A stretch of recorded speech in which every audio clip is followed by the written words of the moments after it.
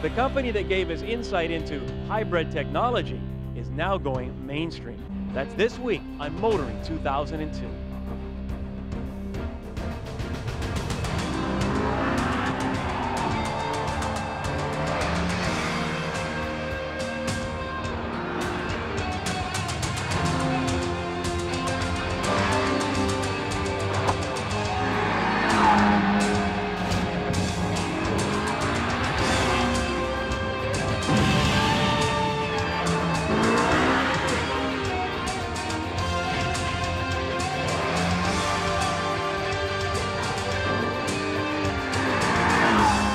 TSN's Motoring 2002 is brought to you by Quaker State Motor Oils, formulated for the vehicles you drive and the way you drive them. And Midas. Keep a good thing going. Go Midas. Now, a couple of weeks ago, we were checking out Honda's new sport utility, the Pilot, and somebody mentioned that it seems everything this company touches turns to gold. They know what the market wants, and reliability and quality is never an issue. But you know, there is one vehicle that has escaped the company's Midas touch, and that's the Honda Insight, the gasoline-electric hybrid. Despite getting 80 miles to the gallon and being environmentally friendly, the Insight, along with the Toyota Prius, has never really turned the public on. But you know, Honda has not given up. They're now taking that same hybrid system and putting it in a vehicle that for many North Americans is as familiar and as comfortable as an old pair of sneakers. When Honda introduced the Insight, the company was hoping its funky, in-your-face style would appeal to a younger market. Well, we had the vehicle in our long-term fleet, and reaction from that younger crowd was indeed positive. But the price tag for a two-seater was obviously a little steep. Well, this time Honda is playing it safe, and they're equipping the hybrid system in the Civic, the car that hit North American shores way back in 1972. The Insight certainly made a statement that we could produce a vehicle that was an everyday drivable vehicle that could achieve 88 miles per gallon. Now what we're seeing is applying that same technology but in mainstream production vehicles. And right now, of course, it's the Civic Hybrid. Tomorrow we may see vehicles like the CR-V or the Honda Accord or even in a performance vehicle. So the technology now has been proven that it works and it can be applied in virtually any product. Everybody wants to have a cleaner environment, but the only problem is nobody wants to pay for it. So who's going to pay for it?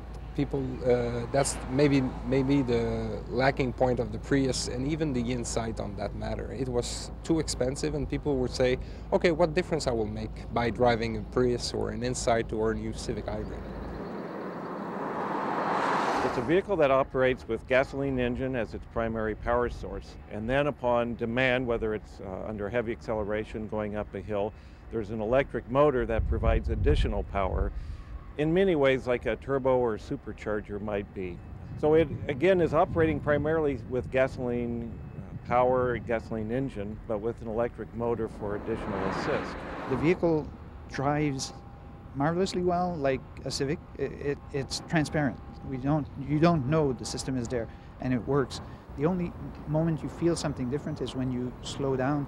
You don't have as much engine braking as you would with a regular Civic because of the system that cuts out the 3 cylinders in some instances. The idea is to change your driving behavior if you count on engine braking. But apart from that, you basically don't see any difference. Oh, and it's also silent when you stop at red lights. As long as you keep your foot on the brake, there's no more sound, nothing running. The engine shuts off. Yeah, it's fun. But that fun comes at a premium when you compare the hybrid Civic to the Civic LX. Although there is a premium, this is an upscale Civic in many ways, and there's a lot of other features that are unique to it. The interior in the Civic Hybrid is unique to this vehicle with up-level seats. It has automatic climate control. It has electric steering or steer-by-wire. It has a continuously variable transmission, whereas in our Civic LX would be the standard 4-speed automatic. It has alloy wheels and a host of other features. So it really becomes the luxury Civic in that regard. People will maybe look at this kind of technology another way now. When you look at an Insight or even a Prius, you think that this car comes from Mars or even somewhere else, you know, not from the planet Earth. So with the Civic, it will blend with the others, and people will now feel that, you know, a hybrid vehicle does work and it can work also during the winter time. Plus, it gives both Honda and Toyota the prestige of offering something very special, a unique vehicle, the hybrid, something no other manufacturer offers at this point. Right now, for this first year, we're looking at 1,000 units here in Canada. Again, the market demand will, it's something that's hard to gauge with this type of product, and I think we may be pleasantly surprised at the Canadian response. And as we move forward, again, you're going to see more and more of these vehicles on the road, and I think this is something we're going to see becoming more accepted in the years to come. Whine, moan, complain. I say, pump it up! That's coming up later on Kenzie's Corner.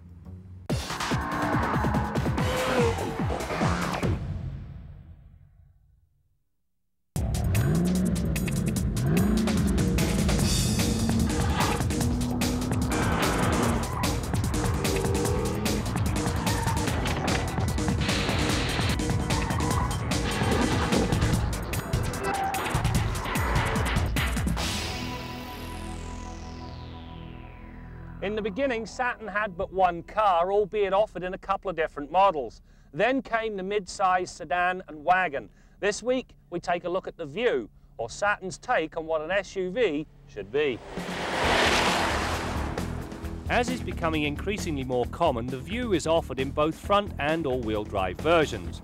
The drawback with the former is that it only comes with a rather wheezy 143 horsepower four-banger. The much better route, therefore, is the 3-litre V6.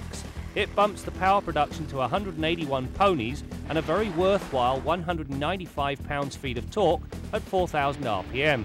This brings an enthusiastic launch, strong mid-range and good passing power. It is also smooth and relatively quiet as it dishes out its oomph. Now, part of the reason is down to the 5-speed automatic box. First gear is abnormally low. On-road, this means a quick launch. It also lends itself well for those minor off-road excursions. Second, third, fourth and fifth are all spaced to keep the engine on the boil, which reinforces its work ethic. As with the other Saturn models, this Vue is built a little differently. All the side panels, well, they're made of plastic, which makes them a little more dent and ding resistant. Then you get to the flat panels. The hood, the roof and the tailgate are all made of steel. Now, beneath this skin is a skeletal space frame that ties the lot together. The result is a safety cage that works as well as just about anything out there, in spite of its rather unconventional design. The all-wheel drive system is again of the soft-road variety, as it does not have a low-range gear set. That said, its on-road performance is up to class standards, even if that does mean it's not proactive. As is common, the system only drives the front wheels under normal circumstances. In order to power the rear wheels, the fronts must slip to initiate the transfer. While it does remain reasonably seamless in operation, you do know when the thing is doing its work. Inside, the Vue has been well thought through for the most part. Access to all the seats is easy, the seats themselves are comfortable, and everything else falls readily to hand. Even the view down the road, well, it's better than you expect. However, as much as they like the plastic on the outside, they love it on the inside. It's everywhere. The door panels, the dash, the center console, even the armrests on the seats are made of plastic. Unfortunately, it's not of the rich variety. The Vue rides on McPherson struts up front and a multi-link design in back with roll bars at both ends. The whole lot is skewed very much towards the ride side of the spectrum. This means that body roll is evident during transition, and when pushed through the pylons, understeer became an issue. However, considering the Vue station in life, neither is too much of a concern. Likewise, while the steering has a reasonable on-centre feel, it tends to be overly assisted most of the time, parking accepted. The rear end of this vehicle, and I apologise for this now, gets a mixed review. To begin with, The glass doesn't open, which is a bit of a disadvantage, but then again you do get a real handle. Inside it's quite positive. You get plenty of space, 30 cubic feet with the seats up and 63.5 when they're both folded down. The drawback is that the seats do not fold flat. Then you get to this rather flimsy contraption. Once it's up, it's not too bad, and it's designed to keep items from sliding around when you stop, start, brake, corner and do the rest of it. But then you get to this rather silly warning. It tells you that it will not keep it in place during a crash. No kidding. Stopping power comes from a front disc rear drum design. The pedal feel is crisp and the stop's short and easily modulated. However, if you want the safety of anti-lock, something that should be standard considering this vehicle's price, well, you'll have to shell out another $750. Sadly, there is no polite way of saying that this is a disgrace, so I will. Elsewhere, the Vue gets the bare basics in terms of safety equipment, namely front airbags. If you want side curtain airbags, well, you'll have to get that old wallet out once again. You know, as a soft roader, this new Saturn Vue is a fairly good vehicle, at least from a mechanical perspective. What I'm not sure about is the use of plastics. As they're employed on the outside of the vehicle, well, that's very clever. As they're used on the interior, well, it's just not up to the standards set in this very competitive class.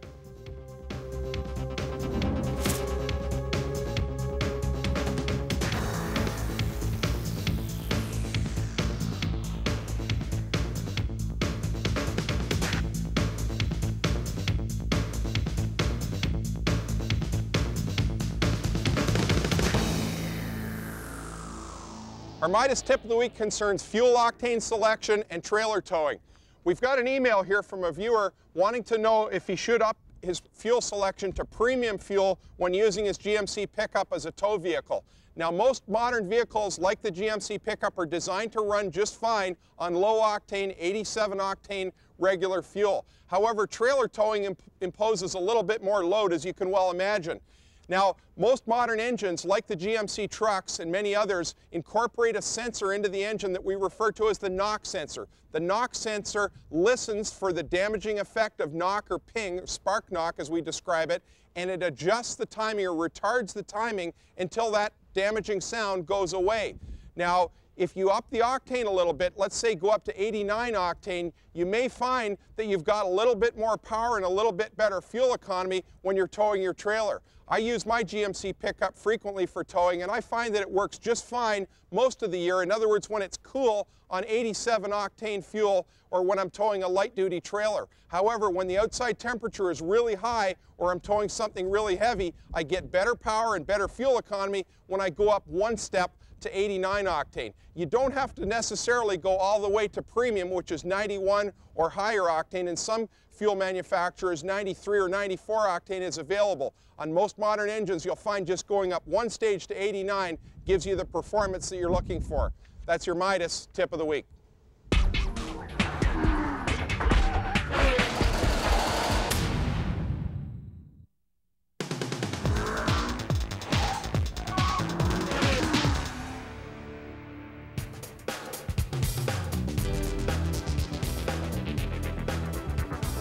Well, what our purpose is to show our customers, the people that we call on every week and that we do business with, all the product line that we have. For example, we have on display here about 30,000 different items that we sell. But on the individual distributor's truck, he probably carries about 2,000. So the customer doesn't really get to see all the products that we have. Everything that people take for granted in our business, somebody has to work to fix it or put it together or take it apart and put it back together again. So obviously the tools are all here that we have. People can have a selection of things. We start out with a level entry toolbox. That would be $1,000 that an apprentice would buy, or a fellow just starting in a business. If he's got a few tools, then he would go to the next level, which is about a $2,000 price point. And then they go up in size and colors and quality. The days of the technician, the greasy guy in the coveralls and the old little gray Sears toolbox sitting in the corner, they're gone forever. We offer to what we like to consider as our preferred customers, because it's an invitation-only type of thing, and they participate as well as Mac on the on lowering the price to a discounted thing for people to come in and take advantage of a sale. They're Mac tools. You don't really look at the price. It is a bonus, but they work the best. Just a footnote to that story, Mac Tools says that they have toolboxes worth $15,000 each, and they're empty. They don't even throw in a screwdriver. It makes you wonder if our Bill Gardner in the Quaker State Garage just might have one of those toolboxes lying around in his shop. How about it, Bill? No, Brad, you know, much as I'd like to have one of those megabuck toolboxes, when it comes right down to it, I'd rather put the money into the tools that go into the box than the box itself. And you know what? Those toolboxes are so well made that you don't have to have any reservations about buying a used one. As a matter of fact, this upper portion of my toolbox I bought in when I was fresh out of high school for 50 bucks. It was new, but it was scratched and dented, and it's still working just fine today because I looked after it. Just like any piece of equipment or tool that you buy, if you use it right and take care of it, it'll last you indefinitely. And when you talk about the tools themselves, over the years I've acquired tools from all the major manufacturers like Mac, Snap-on, Proto, and the Canadian manufacturer Gray. The neat thing about buying pro quality tools is that they're usually lifetime warranted against defects and breakage. So if you've got a Gray socket or a Gray wrench or a Mac or Snap-on wrench and it breaks on you, you just turn it back to the rep. You usually don't even have to show proof of purchase. If it's got their name on it and you didn't modify it, they'll replace it indefinitely. So it kind of justifies the high price of some of those pro quality tools. For the average do-it-yourselfer, you can probably acquire a little bit cheaper tools and do just a fine job when you're working on your own car. One thing about working on your own car, we often get viewers' email coming in wanting to know about shampooing or cleaning the engine compartment, looking after the engine bay of your car. And people, of course, think that clean is good, and in a lot of cases, that grime and grease and grit that you see on the engine won't really cause a problem. It may look awful, but sometimes if you don't know how to clean it off properly, you can do more harm than good trying to get it off there in the wrong fashion. So that's what we want to talk about this week. Now, a lot of people seem to want to use steam cleaners, which of course involves hot, high-pressure water blasting in there, and that is awful risky on modern cars because of the electronic components involved. You can drive moisture into some of these sensors and some of the wiring of the car where it would never find its way under normal circumstances by using those high-pressure machines. What you really should do is have your mechanic do this operation for you for a couple of reasons. First of all, someone like myself or professional mechanic that you get your car serviced by is going to know what parts need to be covered, removed, protected, or avoided. The second part is they're also going to know how to affect this operation without damaging the environment, because the rinsate that comes off that engine, of course, is pretty bad stuff, and you don't want to wash it down the drain. If we do it inside our shop, it can be collected in the grease trap and emptied out without going down the drain. So that's really what you should do. However, if you want to do the job yourself, you can buy the same aerosol degreasers that we use in the shop at your auto parts store, and they'll make life a lot easier. I happen to like this foaming engine cleaner the best. It seems to work about the best to me. You spray it on a cold or cool engine, allow it to sit 5 to 10 minutes. Use a stiff bristle brush if there's any heavy deposits. Usually give it a second spray, let it loosen all those deposits up, and then hose them off with low pressure. Cool or cold water is all you need to use. Once you've used the degreaser, the grime is going to rinse off there quite easily. Remember, that coating of grime that's on your engine kind of acts like a fur coat and makes the engine oil temperature run considerably hotter than it should be. So getting it off there, if you've got a lot of deposits, getting them off there can really dramatically reduce the engine oil operating temperature. Till next week, I'm Bill Gardner for Motoring 2002.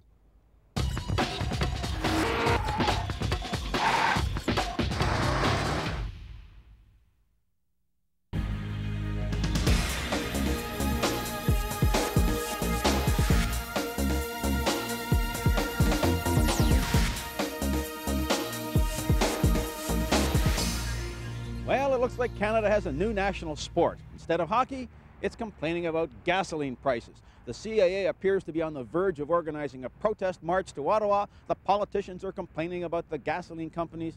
I say, give me a break. You got company presidents making $3 million a year, laying off 4,000 working people to raise the value of their stock options, and you're complaining about gasoline? Now, I know I told you this story a couple of years ago, but it's worth retelling. I saw a woman paying for her gas in a self-serve, and she bought a half a liter of Evian water.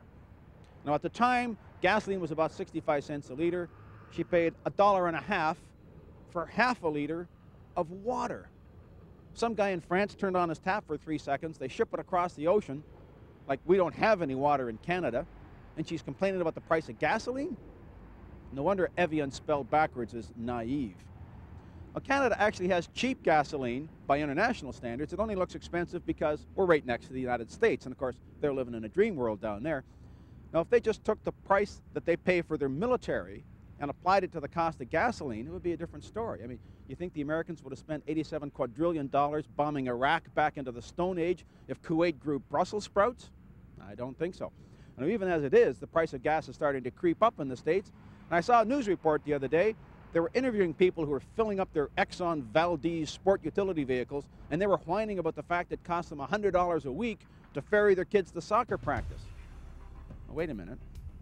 If the price of gas goes up and they get rid of their sport use and get into passenger cars, I say raise those prices. I'm Jim Kenzie.